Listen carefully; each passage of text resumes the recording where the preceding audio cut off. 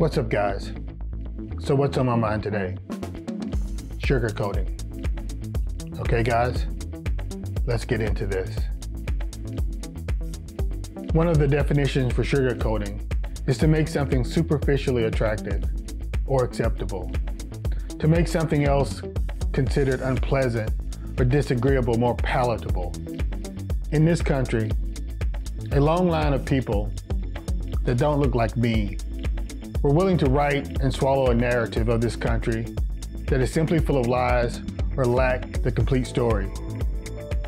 The only way to get the true raw story of this country is plenty of reading and seeking out people that are more knowledgeable than yourself.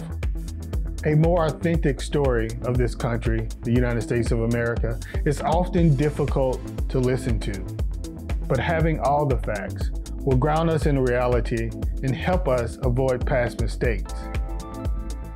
I fully understand the fear of some people that letting go of their privilege will relegate them to some form of a second-class citizen.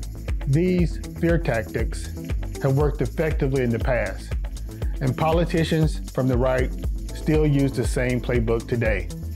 A recent decision by Ron DeSantis, Florida's governor, to drop African-American AP courses signals that some people in this country still have important lessons to learn.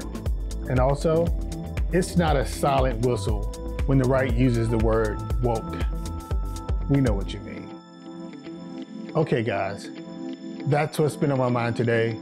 You guys have a good day. Peace out.